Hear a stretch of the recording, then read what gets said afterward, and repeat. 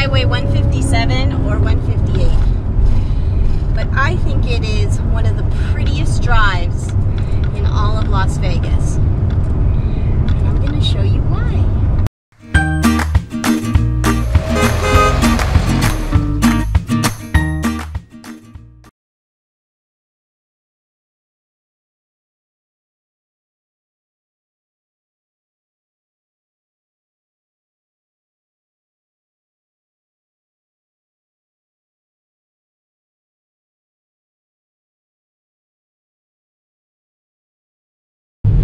Love my rear cargo basket extension, but I should make sure it's still there. Felt like it really took a hit. Let's just make sure everything's okay back there. It scraped something terrible. Okay. It looks okay. I'm telling you, that thing takes a licking. It keeps on ticking. I really got to remember, I'm back in the desert now.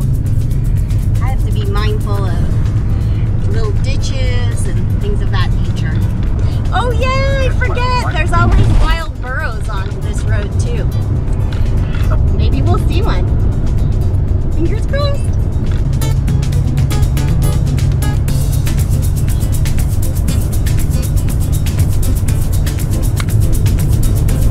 Waiting to see a sign so I can tell you if this is Highway 157 or Highway 158.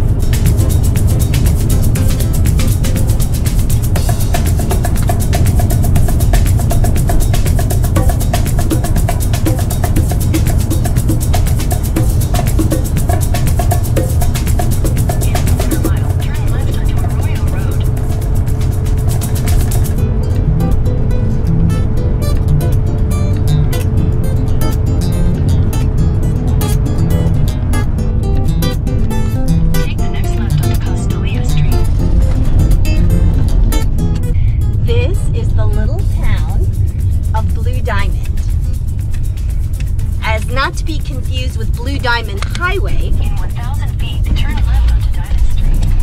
It's like a modern day Mayberry. It is adorable.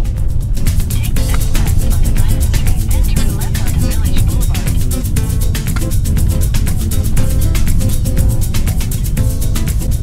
If you're in a car, you can drive up and down these little streets and see these cute houses. But since I'm in my gigantic RV, I'm just gonna take a little drive around the center of town here.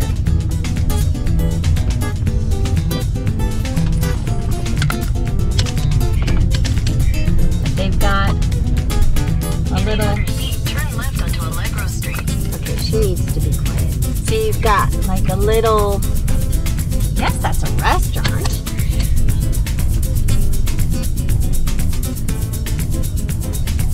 And you've got the Sheriff's Department, market, and library.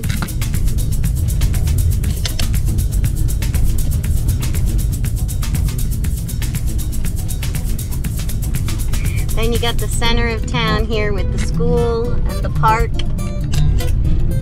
And it's just an adorable little neighborhood town. Post office.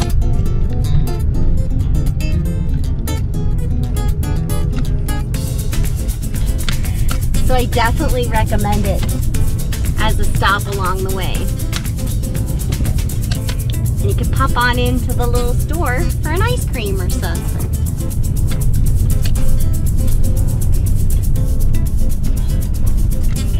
Next stop would be Bonnie Springs, one of my favorite little broke down ghost towns. Used to do, you know, the hanging multiple times a day with the sheriff and all that, and the saloon with sarsaparilla. And when I was planning my stops, found out they sold the property and Bonnie Springs is no more. I'm so sad because I really wanted to share that with you. But we'll enjoy the drive. It's still pretty.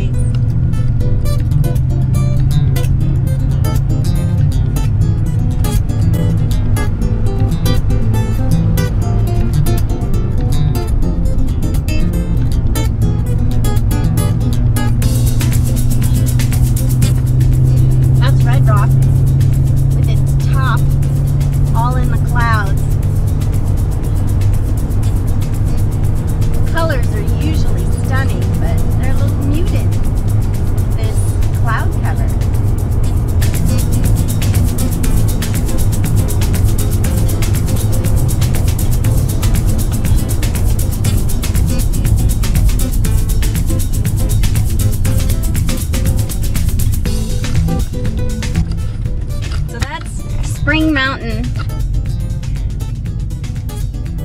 Mountain Ranch. I would go in and show you the place, but there's like a $10 charge. So it's a big grass area with a couple old like stone cabins and a big ranch house.